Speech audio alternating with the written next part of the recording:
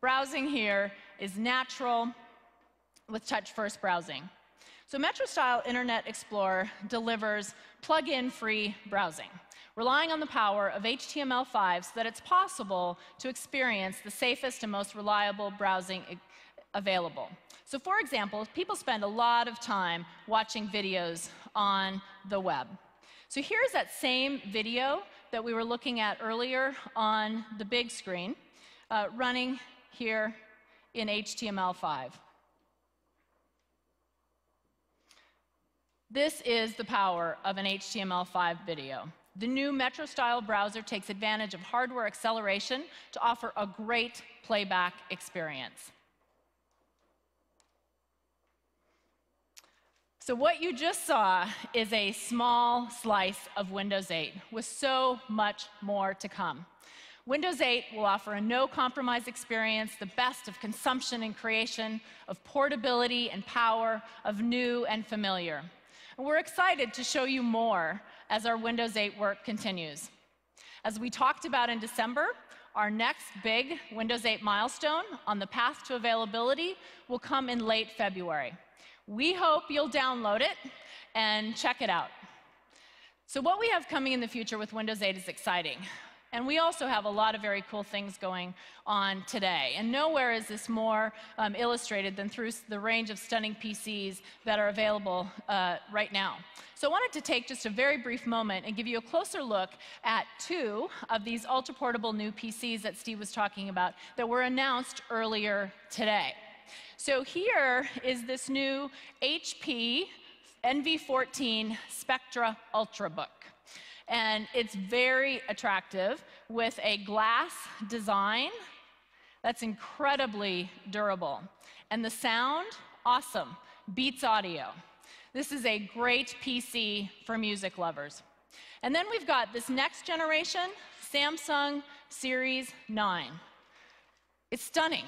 It's less than 13 millimeters thick and weighs just over 2.5 pounds. One great thing I'll also add is it's now available in 15-inch. And this is really the first 15-inch ultra-portable that I've gotten to play with, and it is incredible. So check that one out as well. And then in addition to the PCs we have on display here, Dell is planning an announcement tomorrow about another amazing new Ultrabook. So please watch for that and check it out. This is the perfect time to get a new Windows PC. Windows 7 today, Windows 8 tomorrow. Thank you all so much. Thank you, Steve and Ryan.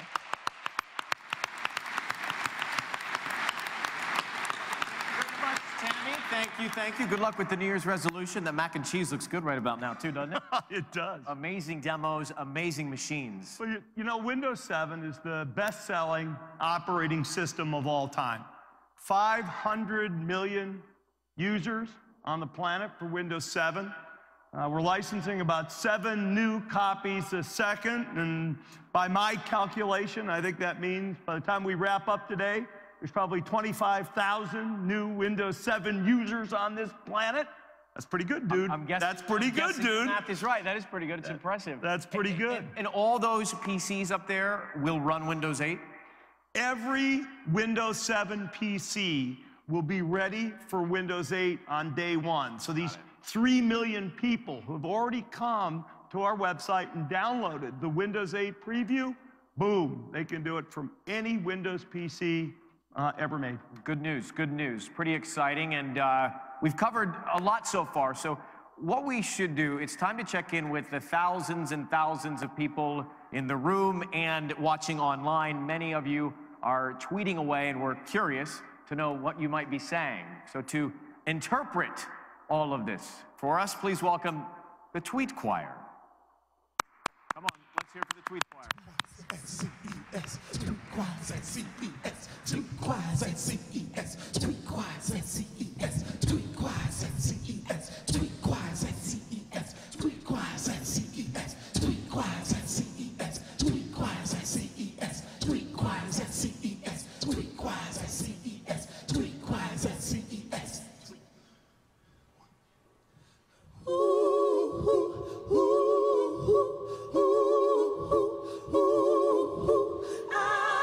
Everyone can go. and watched the LSU Bama game. I watched the Microsoft CES Keynote, hashtag Nerd Alert.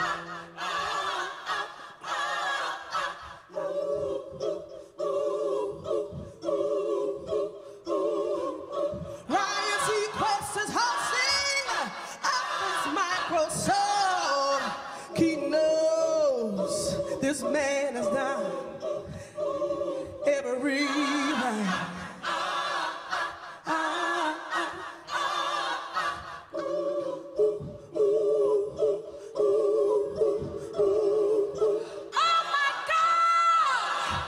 This automated Bill Gates thing is hilarious. Yes, it is. Yes, it is. Hey, hey. Somebody call Eddie Murphy and Arsenio Hall. Nokia Lumia 900 is coming to America. And it's a birthday for Prince.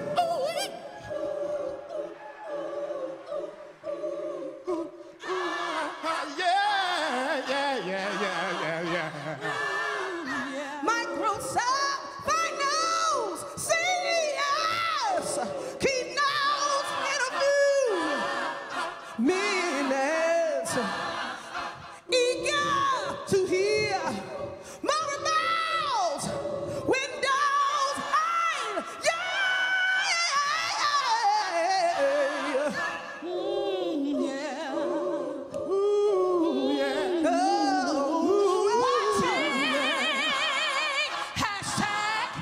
CES, hoping for good Xbox news. Oh yeah. Oh, yeah. Oh,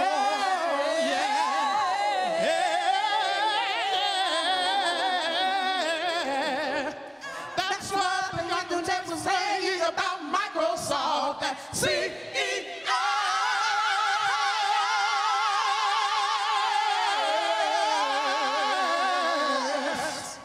Tweetquires and CES. Tweetquires and CES. Tweetquires and CES. Tweetquires and CES. If you'd like to vote for the Tweet Choir, please dial 1-866-IDOLS. Oh, Well, you got one in, bud. Wrong stage, wrong stage. All right. Very, very cool. And to see them do that live, fascinating. So let's keep moving. 10 years ago, Steve, if I were to walk up to somebody on the street and say Xbox to them, they would probably give me a blank stare. But now Xbox is at the forefront of games and entertainment. Did you expect to go from ground zero to a household name when you set out to do this a decade ago? Yes. I was optimistic. I was bullish. I was patient. All of the above. You know, in a sense, Xbox kind of represents the best of a part of our DNA that we're really proud about. We make these big, bold bets. We invest for the long term. And we make exciting things happen. And we're 10 years later. We're the world sales leader in the last year for consoles, which is exciting as heck. We have over 66 million Xbox users. And perhaps the most amazing thing is we have over 40 million Xbox Live subscribers tuning in on a regular basis for a variety of different entertainment experiences. Some for games, mostly in the last year or so, for a lot of family entertainment, and increasingly in the last months, and with some of what you show you today, really an entertainment hub for live TV, on-demand, videos, movies, news, social, music, and of course still games, Right. but morphing, changing. So did I expect it 10 years ago? No, but I bet on it 10 years ago. And that, I'm excited about that. I like that. So a little bit of everything there. Are we going to get a chance to see it? I think we can show you a little bit here. You know, we've done some things to try to make it just beautifully easy. Yeah. To put you and to deliver the entertainment that you want with the people you care about, and, Ryan, and make it easy. So when you say easy, Let's talk about that for a second. It seems like you guys you're doing new things, offering a different kind of entertainment experience. Would that be? I think that's a fair way to say it. Yeah, I think, and what we'll show you tonight, I think is even more different. Even more different. Connect is certainly a big part of this. It's a leading example of what we all like to call natural user interface, where the technology kind of disappears and it's just you and what you say and what you do and how you act that the computer's interpreting and making decisions. We've shipped over 18 million, in essentially a little over a year, over 18 million of these Connect sensors. And I think Connect, particularly as we now integrate Bing, which you're so familiar with, into the Xbox and Connect experience, it'll really transform the TV experience. You just say it, and Xbox goes and finds it for you. Say it, and it finds it for you. All right, let's take a look. Please welcome to the stage Craig Davison from Microsoft's Xbox team to show us what's new on Xbox. Craig.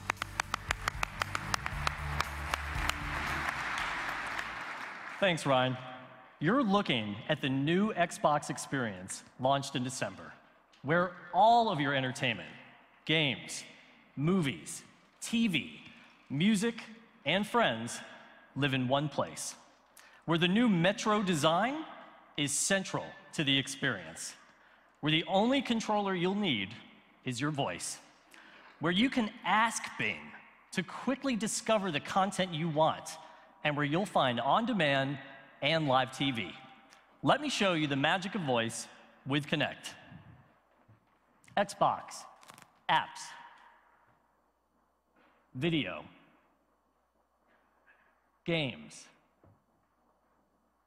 music, social. There's all the people I care about. Games. My games. Simply by using my voice, I can quickly pull up games like Gears 3 or Connect games, where I can burn a hole in the dance floor, fly through Disneyland, or throw the touchdown pass with Connect Sports Season 2. And now with Bing, you say it, and Xbox finds it.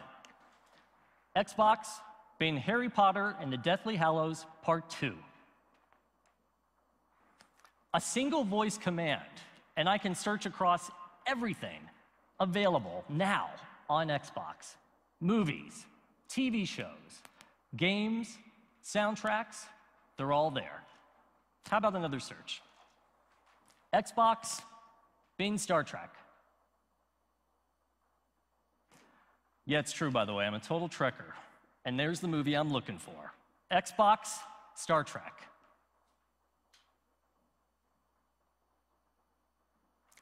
We just searched across the entire Xbox catalog to find the providers who offer this movie. You can't get this kind of actionable discovery anywhere else. But discovery on Xbox, well, it's about more than just titles. What if you want to search by actor or director? No problem. Xbox, Bing Josh Duhamel.